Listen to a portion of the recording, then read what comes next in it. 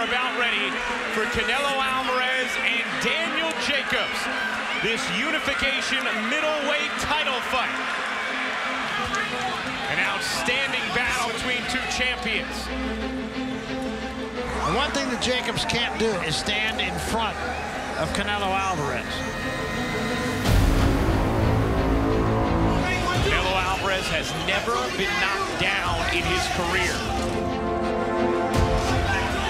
Remember, a lot on the line for both of these fighters tonight.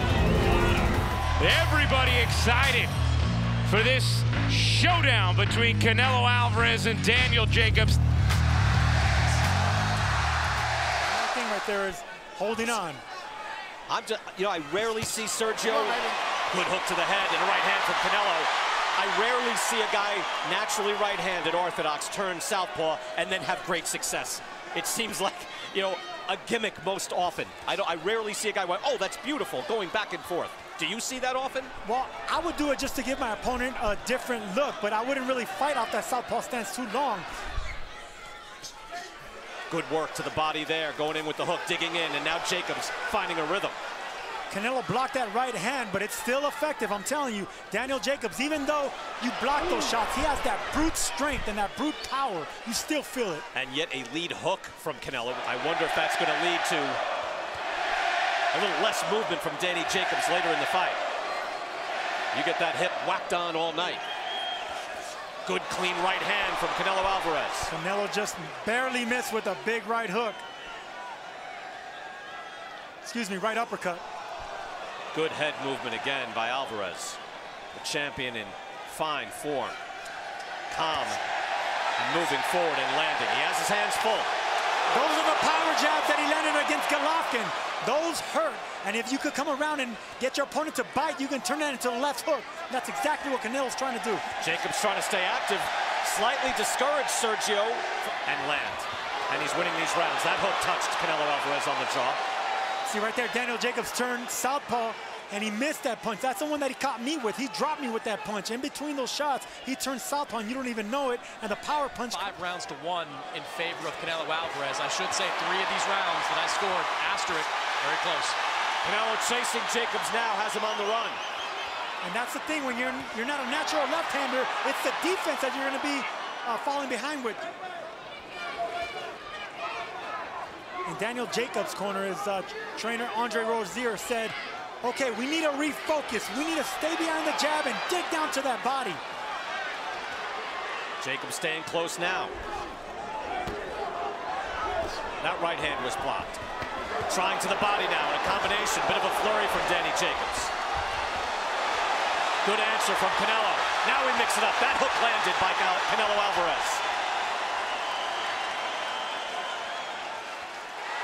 Snaps his head back again, but Jacobs is going to have to do something, and he might open himself up as well. Like I said earlier, he has to get respect in order to beat this man in front of him, but you do not want to mix it up with Canelo on the inside.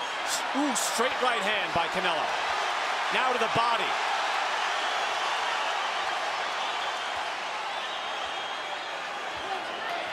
But this is Jacobs' only chance. He's losing rounds. At least we believe he's losing rounds. So he has to stand there. He must do something different. And you can see how calm he is. Wow, big shot by Jacobs. Snaps the head back by Canelo. He doesn't look hurt, but that certainly landed.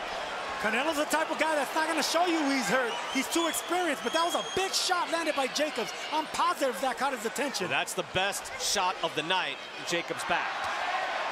Hit him with a hook. Cuffed him with the hook. Now they exchange. Let's see if they let it fly. Final seconds. What's left?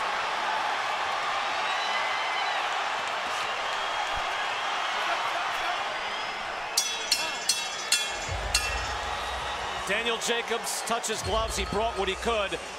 But Canelo Alvarez waves to the crowd in what looked like just an outstanding performance in a title defense.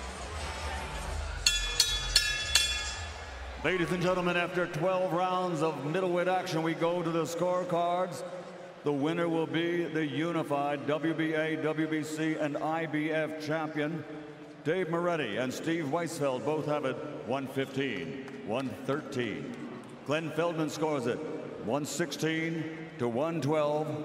All three scores go to the winner by unanimous decision. Damas y caballeros de Guadalajara, Jalisco, Mexico.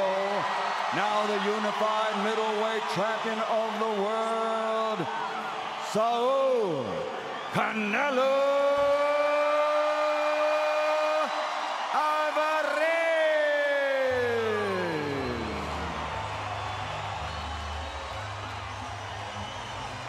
As you guys were saying, two of the judges had it 7-5, one had it 8-4. That's how it broke down, but it is Canelo Alvarez who picks up another belt. It was a heck of a fight, and I think the crowd here at T-Mobile got its bang for its buck. You now have 3 pieces of the middleweight title. What did you think about your performance? Difícil, pero gracias a Dios hicimos las cosas como las teníamos que hacer. Todo lo que representa un reto para mí, eso es lo que me gusta. No, un reto grande que sea para mí, esa es la siguiente pelea. No es mío. No es mío. Para eso estoy aquí, para pelear, para eso nací, para eso estoy aquí, para defender lo mío y aquí estamos para pelear con quien sea. Felicidades, mi amor, ganamos. ¡Viva México!